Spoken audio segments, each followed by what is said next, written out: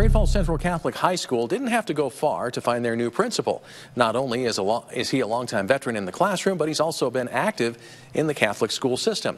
I had a chance to sit down with the new leader and learn more about his educational philosophy. Definitely have had an awful lot to do with Catholic schools, Holy Spirit, and Lourdes and Central for about the last 15 years now. Sean Donnelly grew up in Miles City, going to Catholic school through 7th grade.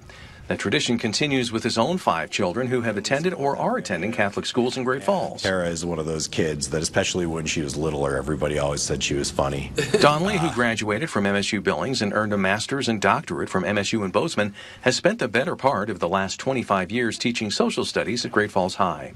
He was recently named principal at Great Falls Central Catholic High School and feels his time in the public system has prepared him for the position. Just the experience that you get from dealing with so many different people over the years in different situations, and obviously teaching a lot of history classes to a lot of different kids, a lot of different kinds of kids, and then dealing with the parents and other faculty and administration. Donnelly's preparation was also seasoned by spending a year as an administrative intern with the Great Falls Public Schools. Moving from the public system to a private Catholic school presents challenges, most notably in funding.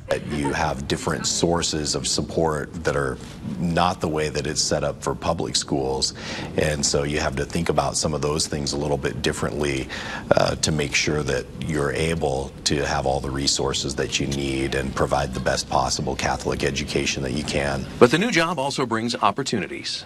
You can have things like faith and reason combined to learn what the truth is about whatever subject or issue it is that you're learning about. And we have some great opportunities to do that here, where we're free to talk about and discuss and learn things that might be harder in another setting or in another kind of school. Donnelly says he doesn't foresee making drastic changes and is open to innovative ideas. It's not so much that people don't like change as that people don't like being changed.